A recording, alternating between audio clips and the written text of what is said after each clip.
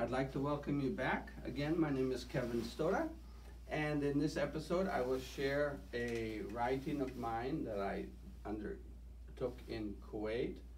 It was written about 2006 or 2005, in which I share about my problems with attention deficit, but also my joy, the skills that I've been able to achieve, such as language learning in Arabic, Spanish, Japanese, even French over the years. And I would like to read that for you now. The writing is called Day in the Life of ADHD. As I swim the laps at the swimming pool complex off of Gulf Road, north of Salmiya here in Kuwait, I often count the number of laps I swim in Arabic. Arba'a, Khamsa, Sita. Counting like this keeps me focused and helps me remember I live in an Arab land. Even as I do a backstroke and try to make myself healthier, sometimes I also count in Spanish. Siete, ocho, nueve, or German, French, or even Japanese. Hachi, Q, Ju. I also take time to pray. I pray for a list of family back in the States, or friends and business acquaintances here in Kuwait. A spiritual backbone often keeps me focused in this way. Ashura, Adash. Although ADHD is not defined as a learning disability, its presence is manifested by the way it handicaps academic achievement and it disturbs social interactions. Therefore, it is really a miracle for me that over the years, as an adult, I've been able to acquire foreign language skills while living in countries like France, Germany, or in Latin America, Japan, and the Middle East. A-dash, itnash, talatash. Earlier in the day, namely at lunch today, I had been at the Al-Khut Mall in Fahahil. There I had just picked up my new bifocals in town and spent the time enjoying the view of the sea there. Some distant dhows, that's a type of ship in the Gulf, several fountains in the tower at the mall, while I consumed a Thai dish, a Thai meal from a food court there. At my table on my left side, there was an article by the Cleaning House for Adults with ADHD. The Clearinghouse, stands for promoting information with and for people with ADHD around the world. And ADHD stands for Attention Deficit Hyperactivity Disorder, which is probably a misnomer. You can actually hyperfocus. Getting distracted or hyperfocuses are connected in many ways. The third article nearby me, as I sat eating my Thai meal, also sounds mundane and explains how to manage one's life by properly and regularly keeping a daily planner. Again, this is for someone with ADHD. Sabotage, samanstash, tishtash. Another article which I had already read was beside the others and was laying opposite of my Thai noodles, pad Thai probably. The article was on how one goes about diagnosing ADHD.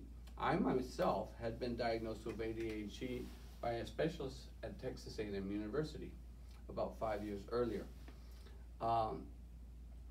This had been undertaken through rigorous testing and visiting more than one specialist and doing a variety of tests over a year's time. This third article was on how adults with ADHD can organize their room, space, and offices more effectively. Ashrin, Wahid Ashrin, Itna Ashrin. 1 out of every 10 people in the United States, my home country, has a form of attention deficit. It is hypothesized that America may have more than its share of ADHD adults and children because as an immigrant country, it was settled by people who fit the description of ADHD adults. They were go-getters like Sir Richard Branson, the guy with ADHD who had founded Virgin Airlines and Virgin record stores and even sent rockets into space. Arba Ashrin, Khamsa Ashrin. If one browses through the clinical book on ADHD, one reads about these ADHDers who demonstrate hyperactivity. Yes, often they are the ones who go or they act as if they're driven by a motor. In addition, B, they often run about or move up and down excessively in certain situations. Saba Ashrin, Thamanta Ashrin, ADHDers are often having difficulty, that's D, and E, often interrupting or intruding on others. I myself recall being told many times not to talk over other people and being told to wait my turn. Talatin. Wahid Talatin.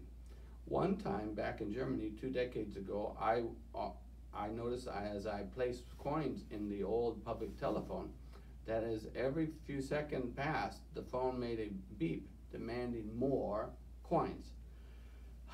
This caused me a lot of stress. Calling family back in the USA at that time in the late 1980s and early 90s required a lot of coins. Now years later, I realized that the ancient payphone in Germany that I used to have or experience in my dormitory is a great metaphor for someone and how someone has ADHD and how their brain functions. Talatin, arba talatin, putting that money into a payphone is a great metaphor for how I feel when I am put on hold on the telephone, or I have to wait for someone to come on the phone, or I must listen to a long-winded and sometimes an unimportant message to me on the phone, or just in real life when I meet people who are off topic or don't seem to be getting to the point. That is, I hear a beep, and every few seconds, the beep at the back of my neck, right here probably where the amygdala is, the beep tells me that I need to be putting in more coins, and as I do this and seconds go by, it asks me again to do the same thing, repeating the story over and over again, beep, beep, put in more coins. There's a countdown in my head, 5 coins, 4 coins, 3 coins, 2 coins, 1 coin. Soon I will explode if I don't hang up the phone and get up and walk around the room or move about. Looks like I'm inattentive. And I get a chance to relax through that or unwind. This need to stretch my muscles is helping me, especially as I swim. The swimming helps me as I think through things that have happened through the day and I plan. The counting helps me relax this and control the numbers in my head. I don't have to march on, I count at the pace I'm swimming. Hamsa Talatin. Certainly, one reason I write emails and sometimes impulsively send emails has to do with the therapeutic value typing a message gives to me. That is, instead of hearing a payphone at the back of my brain going beep as I simply bite my tongue, I often interrupt the other speaker. It is particularly hard to listen to others making unwieldy speeches or repeat points that seem clear already over and over again. Sitta talatin, saba talatin. As I puff and swim, gliding across the water, I recall other symptoms of ADHD of which I am guilty. These symptoms include losing things, often failing to pay close attention to details, often not seeming to listen when being spoken to. This last symptom is certainly true in my case because those with ADHD often have trouble reading or interpreting nonverbal communication very well.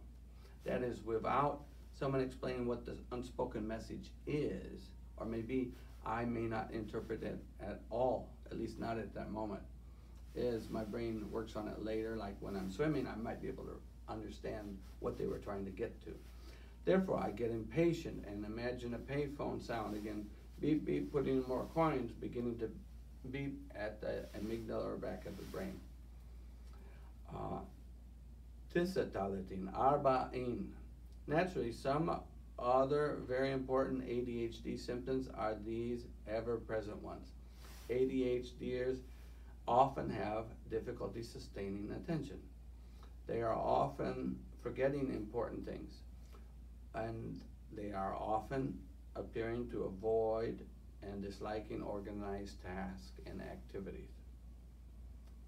Talata arba'in. Luckily, I have learned to break complex task down into small parts, like I'm doing in the presentation of the program about myself, so that I can take on difficult and complicated chores in order to make most of my many deadlines. Arba'in, Tisa arba'in. Oops, I got carried away. I swam 100 extra meters. Now I have to get out of the pool. Go home and type something for my teacher blog. Or my, this time I'm using the WordPress.com ESL Kevin blog. I wonder what I should write about. Do you hear?